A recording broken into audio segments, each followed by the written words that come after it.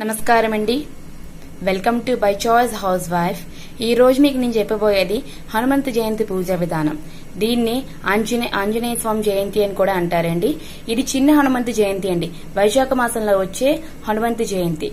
దీనికి కావాల్సిన పూజా పద్ధతికి కావాల్సిన సామాగ్రి చూసుకుందామండి. పసుపు, కుంకుమ, గంధం, అక్షితలు, ధూప్ స్టిక్స్, కర్పూరం, అగరవత్తులు, నైవేద్యానికి అరటిపళ్ళు, దానిమ్మ, మామిడిపండు అరటిపండు కంపల్సరీగా ఉండాలండి. వైశాఖ మాసంలో కంపల్సరీగా ఎలాగా మామిడిపళ్ళు దొరుకుతాయి కాబట్టి ఈ వైశాఖ మాసంలోని ఆంజనేయ స్వామికి మామిడిపండు పెడితే చాలా మంచిదండి. అరటిపళ్ళు అందరికీ తెలిసింది, ఆంజనేయ స్వామి చాలా ఇష్టమని అరటిపండు. ఇవి నైవేద్యానికి అండి. 108 తమలపాకులండి. ఇదిగోండి 108 తమలపాకులు. ఆంజనేయ స్వామి బొట్టు అనేది సింధూరం అనేది దొరుకుతుంది కదండి, ఆరెంజ్ కలర్ ది. ఆ సింధూరం కంపల్సరీగా ఉండాలండి. ఇవి ఈ పూజకు కావాల్సిన సామాగ్రి అండి. ఈ పూజా పద్ధతి అనేది మీకు ఇప్పుడు ఏ విధంగా చేయాలనేది చెప్తాను.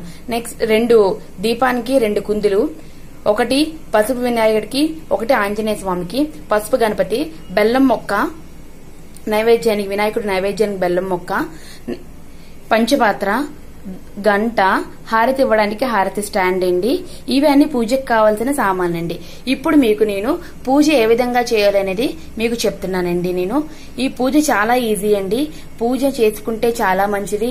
ఇంట్లోనే పలానా వాళ్ళకి ఎవరైనా హెల్త్ బాగోపోయినా, చిన్నపిల్లలు భయపడుతున్నా, ఒకవేళ ఏదైనా మంచి పనికి వెళ్లాలనుకున్నప్పుడు దానికి ఏ ఆటంకులు లేకుండా జరగాలన్నా ఈ పూజ ఆ రోజు చేసుకుంటే చాలా మంచిదండి. చాలా మంది ఈ రోజు కొన్ని కార్యాలు కూడా మొదలు పెడతారండి. ఇది పూజ చేసుకుని బయలుదేరితే అది నిర్విఘ్నంగా జరుగుతుంది. మెయిన్ చిన్నపిల్లలు ఉన్న వాళ్ళ ఇంట్లో ఈ జయంతి, పెద్ద జయంతి, చిన్న జయంతి 2 జరుపుకుంటే చాలా మంచిది. పిల్లలకి చాలా ఆరోగ్యంగా, ఏ రకంగా భయపడకుండా, దిష్టి అనేది తగలకుండా ఉంటుందండి. ఇది పూజ అయ్యాక ఈ తమలపాకుల్ని మీరు ఒక సూదితో దారంలా గుచ్చి, ఆ మరుసటి రోజు ఇంకా మీకు ఫ్రెష్ గానే ఉంటే గుమ్మానికి వేలాడదీయచ్చండి. ఈ బొట్టు ఉంది కదండి, ఈ బొట్టుని ఒక గిన్నెలో తీర్చి అందులో కొంచెం పారాషూట్ ఆయిల్ గాని, ఏదైనా మీ దగ్గర ఏ ఆయిల్ ఉంటే ఆయిల్ లో కలిపేసి ఒక చిన్న స్టీల్ గిన్నెలో గాని, మీ దగ్గర ఏదైనా చిన్న దాంట్లో బరిల్లో వేసి పెట్టుకుని ఉంచుకొని ప్రతి రాత్రి టైంలోని స్నానం అయ్యాక మీ పిల్లలకి, మీ హస్బెండ్ కి, మీ కుటుంబ సభ్యులందరికీ బొట్టు పెట్టి పడుకుంటే చాలా మంచిదండి. ఇవి చదవడానికి ఈ పూజను, ఈ తమలపాకులు ఇవన్నీ ఎలా చేయాలో అనేది మీకు ఇప్పుడు మీకు ఆంజనేయ స్వామి పూజా విధానం చెప్తాను. దానికి చెప్పే ముందు మీకు 2 విషయాలు చెప్తానండి. తమలపాకులు అంటే స్వామివారికి ఎందుకు ఇష్టమో దాని ఒక కథ చెప్తాను, వినండి. ఏంటంటే అశోకవనంలో ఉన్న సీతమ్మ వారికి హనుమంతుడు రాముల వారు ఒక సందేశం చెప్పినప్పుడు అమ్మవారు ఆనందంతో దగ్గరలో ఉన్న పువ్వులేమీ కనిపించలేదు. అలాంటి సమయంలో ఆనందంతో అమ్మవారు హనుమంతుకి తమలపాక దండ వేశారు. సో అప్పటి నుంచి తమలపాకుల దండ అంటే స్వామివారికి చాలా ఇష్టం. ఇప్పుడు మీకు హనుమంత జయంతి పూజా విధానం చెప్తున్నాను. నాకు హనుమంత జయంతి పూజా విధానం అనేది ఇలాగా గూగుల్లో సెర్చ్ చేస్తే ఇలా దొరికిందండి. దీన్ని నేను పేజెస్ కింద ప్రింట్అవుట్ తీసుకున్నాను. మీరు పూజా సామాగ్రి షాప్ లోని హనుమంత జయంతి వ్రతకల్పం అని ట్రై చేసి మీకు బుక్ డెఫినెట్ గా దొరుకుతుందండి. మీకు ఇప్పుడు ఒక చిన్న కథ చెప్తానండి. ఆంజనేయ స్వామికి చాలా పూజ చేయవలసిన రోజులు అనేవి 3 ఉంటాయండి. ఒకటి శనివారం, మంగళవారం, గురువారం. కానీ పురాణ కథ ఒక ప్రకారం, అంటే పురాణాల్లో ఒక కథ చెప్పారండి. ఇది చాలా వింటే చాలా మంచిదండి. కథ ఏంటి, ఒకసారి శనీశ్వరుడు ఆంజనేయ స్వామిని తన ప్రభావంతో వశపరుచుకోవాలని ప్రయత్నించాడు. సో ఆ టైంలోని స్వామి అతన్ని తలక్రిందులుగా పట్టి ఎగరవేశాడు. సో తన అపరాధాన్ని మన్నించమని అడగగా అప్పుడు స్వామి అతన్ను గాని తన భక్తులను గాని ఎప్పుడు పీడించనని శని మాట ఇచ్చిన తర్వాత వదిలివేశారు. సో అందుకే 7.5 ఏళ్ల శని దోషం ఉన్నవారు శనివారం ఆంజనేయ ఉపాసన చేస్తే వారికి మంచి కలిగి శని దోషం తగ్గుతుంది. సో ఆంజనేయ స్వామికి ఇప్పుడు కలియుగంలో చాలా మంది ఆంజనేయ స్వామికి, వినాయకునికి చేసేయండి, మనకి ఈ శని ప్రభావం అనేది చాలా తగ్గుతుందండి. ఇప్పుడు పూజ ప్రారంభిద్దాం. పూజ ప్రారంభించేటప్పుడు ఒక మంత్రం ఉందండి.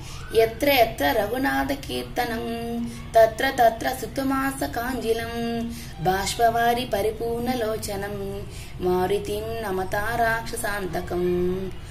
ఎక్కడెక్కడ శ్రీరాముడి సంకీర్తన జరుగునో అక్కడ మారుతి ఆనంద బాష్పాలతో నిండిన కళ్ళతో చేతుల తలపై జోడించి నాట్యం చేస్తూ ఉంటారు. మన అందరికీ తెలిసిందే, శ్రీ ఆంజనేయ స్వామి వారి జన్మదినం చైత్ర శుక్ల పౌర్ణమి రోజున జరిగింది. ఈ రోజున హనుమాన్ భక్తులు రోజంతా ఉపవాసం ఉండి హనుమాన్ చాలీస్ పఠనం, రామనామ జపం చేస్తారు. మీకు ఇప్పుడు ఇంకో విషయం చెప్తున్నానండి. పంచముఖ హనుమాన్ అనేది చిత్రపటం దొరుకుతుంది మనకి. ఆ చిత్రపటాన్ని మనం కొని తెచ్చుకొని సింహద్వారానికి బయట వైపు, అంటే బయట నుంచి మన లోపల ఎంట్రన్స్ అయినప్పుడు సింహద్వారం పైన ఈ పంచముఖ ఆంజనేయ స్వామి మనం ఉంచుకుంటే ఎటువంటి గాలి గాని, ధూళి గాని, నరఘోష గాని మనకి తగలదు. అదేంటంటే ఒక్కొక్క ముఖానికి ఒక్కొక్క అర్థం ఉందండి. తూర్పు ముఖంగా హనుమంతుడు పాపాలను హరించి చిత్తశుద్ధిని కలిగి చేస్తాడు. దక్షిణ ముఖంగా ఉన్న ముఖం ఏంటంటే కరాల ఉగ్ర నరసింహస్వామి శత్రుభయాన్ని పోగొట్టి విజయాన్ని కలుగు చేస్తాడు. పడమర ముఖంగా ఉన్న ముఖం ఏంటంటే మహావీరగరుడు స్వామి దుష్ట ప్రభావాలను పోగొట్టి శరీరానికి కలిగే విష ప్రభావాలను రక్షిస్తాడు. ఉత్తర ముఖంగా ఉన్న ముఖం ఏంటంటే లక్ష్మీ వరాహమూర్తిగా చెడు ప్రభావాన్ని తప్పించి అష్టైశ్వర్యాలు కలుగజేస్తాడు. ఊర్ధ్వంగా ఉండే హయగ్రీవ స్వామి జ్ఞానాన్ని, జయాన్ని, మంచి జీవన సహచరాన్ని, బిడ్డలను ప్రసాదిస్తాడు. ఇవి పంచముఖానికి, 5 ముఖాలకి 5 అర్థాలండి. ఇప్పుడు మనం పూజా విధానం అనేది స్టార్ట్ చేద్దాం. ఫస్ట్ ఏంటంటే ఎప్పుడైనా మనం ధ్యానం చేస్తాం. మీకు ఈజీ పద్ధతి చెప్తున్నానండి. చాలా మంది కొంతమంది నోరు తిరక్క అమ్మ తప్పులు చదువుతాము అని చెప్పి మంత్రాలు చదవట్లేదు. కానీ చదవకపోయినా ప్రమాదం ఏమీ లేదండి. మనం అక్కడ ఏం చేయొచ్చు అంటే ధ్యానం శ్రీ ఆంజనేయ స్వామియే నమః ధ్యానం సమర్పయామి అంటూ ఒక పువ్వుని వేసుకోవచ్చు. నెక్స్ట్ ఆవాహనం శ్రీ ఆంజనేయ స్వామియే నమః ఆవాహనం సమర్పయామి అంటూ అక్షంతలు వేసుకోవాలి. నెక్స్ట్ ఆసనం శ్రీ ఆంజనేయ స్వామియే నమః ఆసనం సమర్పయామి మళ్ళీ అక్షతలు వేసుకోవాలి. పాద్యం శ్రీ ఆంజనేయ స్వామియే నమః పాద్యం సమర్పయామి అంటే నీళ్లు చూపించి, మన ఉద్దరణితో నీళ్లు చూపించి ఒక పక్కనున్న పాత్రలో, ప్లేట్లో గాని బౌల్లో గాని మనం అక్కడ వేసుకోవాలి. మళ్ళీ ఆగ్యం సమర్పయామి నీళ్లు చూపించి మళ్ళీ వేసుకోవాలి. శ్రీ ఆంజనేయ స్వామియే నమః ఆగ్యం సమర్పయామి నీళ్లు చూపించుకొని వేసుకోవాలి. ఆచమని శ్రీ ఆంజనేయ స్వామియే నమః ఆచమనీయం సమర్పయామి అంటే నీళ్లు చూపించుకొని మళ్ళీ వేసుకోవాలి.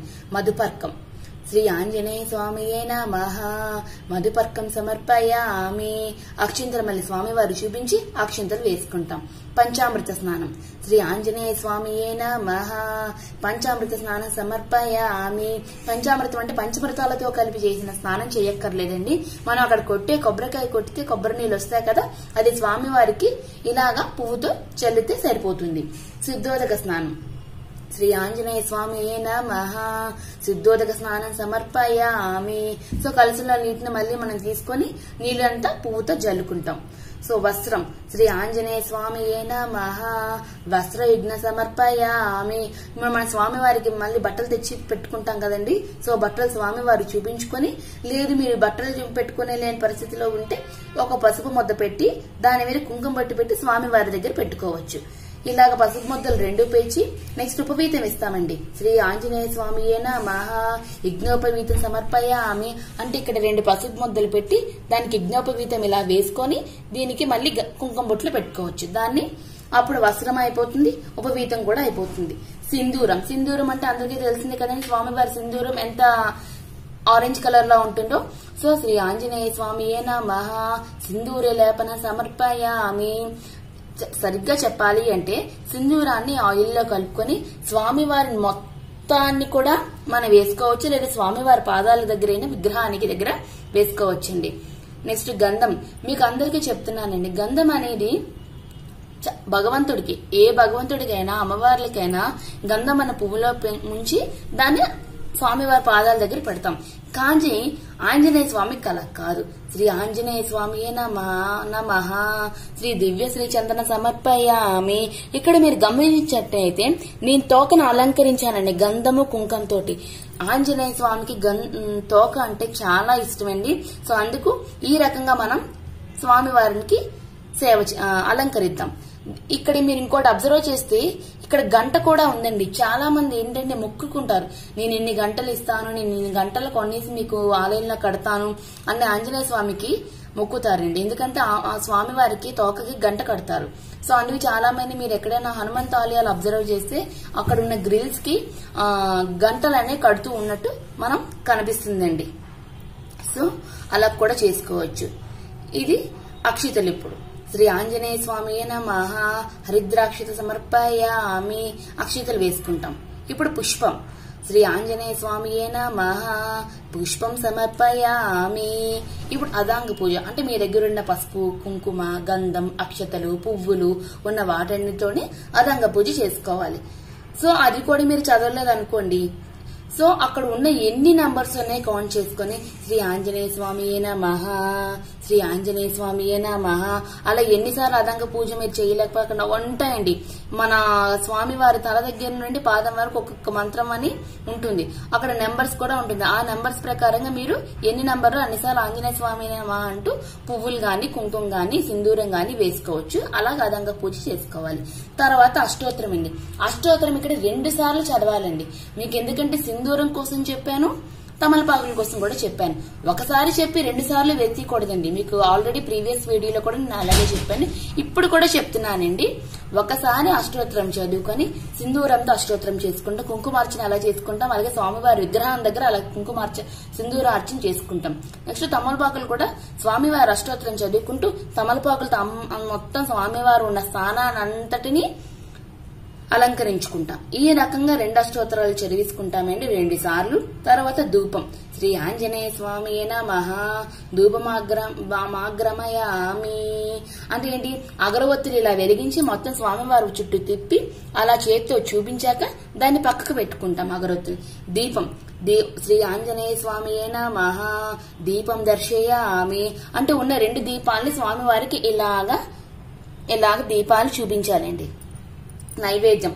శ్రీ ఆంజనేయ స్వామి నమః మనం కలశారాధన ఆల్రెడీ ముందు చేసుకుని పెట్టుకుంటాం కదండి. సో కలశంలో ఉన్న పూతో మళ్ళీ నైవేద్యం చుట్టూ ఇలాగ తిప్పి శ్రీ ఆంజనేయ స్వామి నమః నైవేద్య సమర్పయామి.